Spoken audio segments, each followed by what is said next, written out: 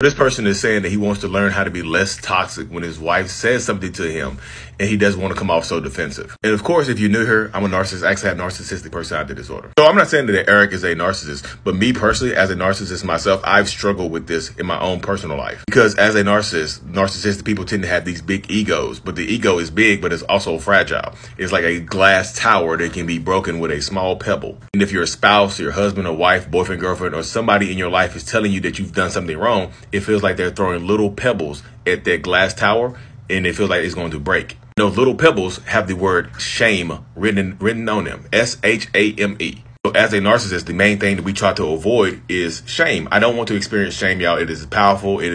I call it the shame monster.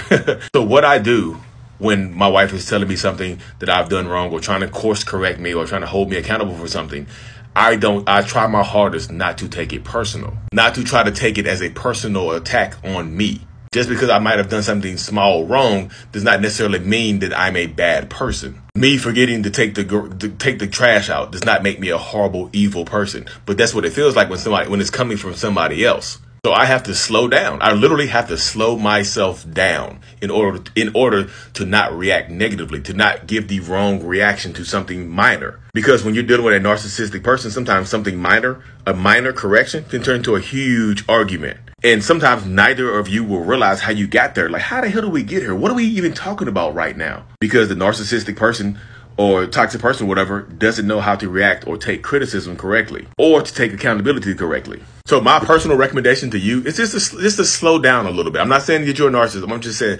slow down a little bit.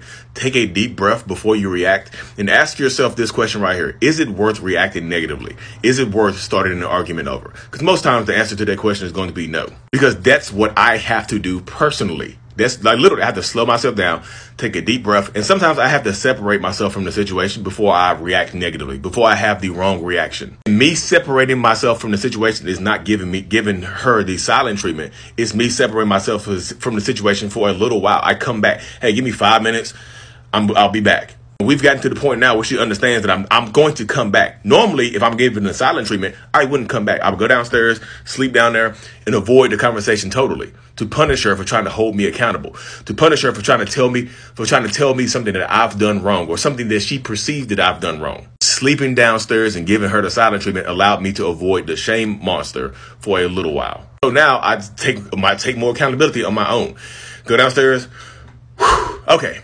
I'm ready to talk. You know what I mean? And that works for me. It might sound childish to other people. I understand that dynamic, but this is how it works for me with living with narcissistic personality disorder. So slow down a little bit. Hope this helps.